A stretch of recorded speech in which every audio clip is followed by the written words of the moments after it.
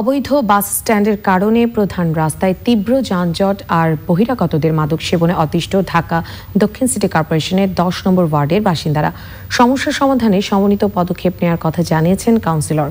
Channel আই'র word পরিক্রমার ৩০তম পর্বে ঢাকা দক্ষিণ city কর্পোরেশনের ১০ নম্বর ওয়ার্ডের সার্বিক চিত্র নিয়ে আফরোজা হাসির রিপোর্ট।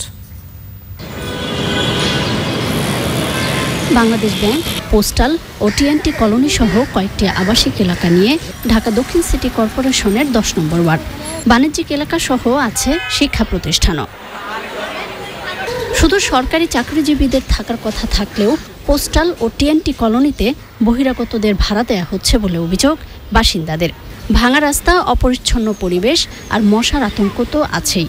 মাদকসেবীদের দৌরাত্মে নিরাপত্তাহীনতায়ও বাসিন্দারা। এখানে কিছু বাসা খালি হচ্ছে, সে বাসায় সে লোক ঢুকাই দিচ্ছে এবং ভাড়া নিয়ে সে প্রতি মাসে ভাড়া খাচ্ছে, যেটা পরিবেশের যেমন নষ্ট হচ্ছে এবং কাকে ভাড়াচ্ছে, ডিমওয়ালা না শাকওয়ালা না মাদক ব্যবসায়ী, সেটা আসলে আমাদের ধরাটাই কষ্ট হয়ে যাচ্ছে।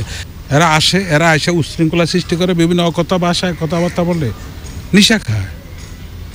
আমার বাসার সামনে বসে নিশা খায়, ডাক দিতে গেলে জীবনে রক্ষা নাই। পরিবেশটাও নষ্ট হয়েছে, আগে তো এরকম ছিল না। যাতে বহিরাগত যাতে কোনো লোক না থাকতে পারে, সেই জন্য আপনাদের কাছে আমাদের আকুল আবেদন। আল হেলাল জোন সহ ওয়ার্ডের কয়েকটি প্রধান রাস্তার দুপাশেই অবৈধ বাস স্ট্যান্ডের কারণে ভোগান্তিতে পথচারীরা। রাতের বেলা আমাদের চলাচল, এটা আসলে আমাদের নিরাপত্তার জন্য ঝুঁকি। যানজট সৃষ্টি হচ্ছে, মানুষ চলতে পারতেছে না, প্রায় অনেক জায়গাটাই ব্লক করে রাখছে। টাকা পাই নাই তো অনুমতি কেউ নেই। স্থানীয় কাউন্সিলর জানালেন, অভিযান চালিয়েও বাস স্ট্যান্ড সরানো যায়নি।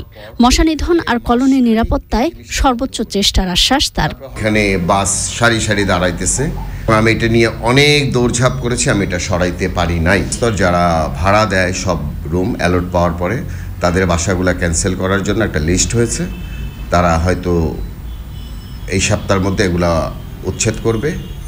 পরবর্তীতে যারা অর্ধেক ভাড়া দিয়েছে তাদেরকে সাবধান বার্তা দিবে, যদি তারা না শুনে তাদের ঘরগুলো উচ্ছেদ করবে। রাস্তার অবৈধ বাস স্ট্যান্ড স্থায়ীভাবে উচ্ছেদে প্রশাসন সহ সংশ্লিষ্টদের সহযোগিতা চান কাউন্সিলর। এমনিতেই যানজটে নাকাল রাজধানীবাসী, তার উপর এই রাস্তার দুপাশে অবৈধ বাস স্ট্যান্ড এই দুর্ভোগকে করেছে সীমাহীন।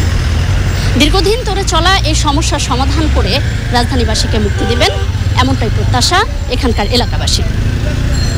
ঢাকা দক্ষিণ সিটি কর্পোরেশনের ১০ নম্বর ওয়ার্ডের আল হেলাল জোন থেকে আফরোজা হাসি, চ্যানেল আই।